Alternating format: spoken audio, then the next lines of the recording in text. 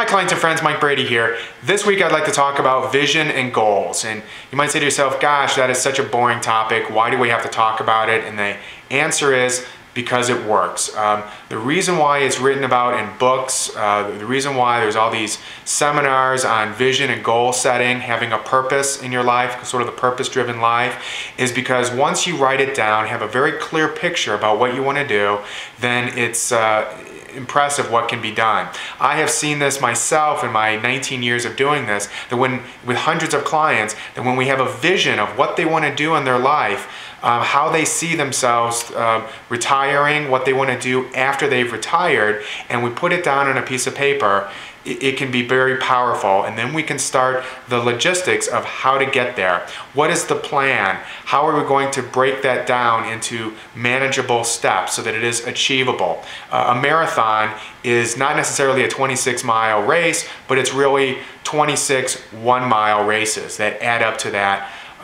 Little tiny pieces that add up to the big goal. And your life in your retirement can be the same way. I've helped a lot of clients out with this, and I can help you out as well. Now, one of the big keys is a retirement plan. The retirement plan is essentially, in a nutshell, what you have currently, what you're contributing to that retirement plan, when you want to retire, so the number of years, are you going to have enough money at that point in time in order to draw income from it.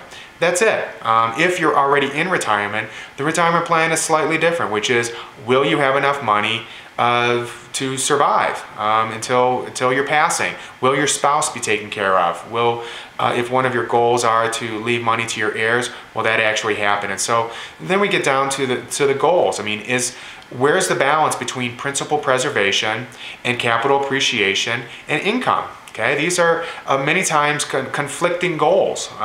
You want the most maximum capital appreciation, but you don't want to lose anything. I mean, I frankly have not met a single client who didn't want all of the return but none of the risk. I mean, that's what we all want. So therefore, how do we mitigate the various downsides of those two? If you don't have enough upside, inflation's eating into everything you're doing. If, on the other hand,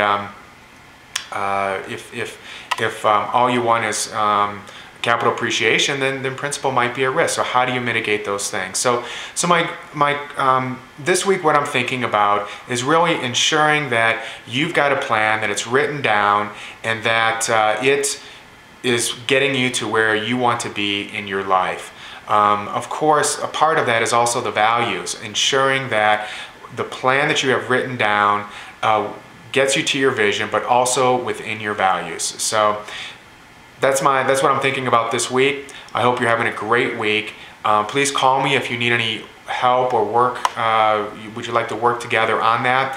My name is Mike Brady with Generosity Wealth Management, 303-747-6455. I am a registered rep with QA3 Financial. You have a wonderful week. Thanks. Bye-bye.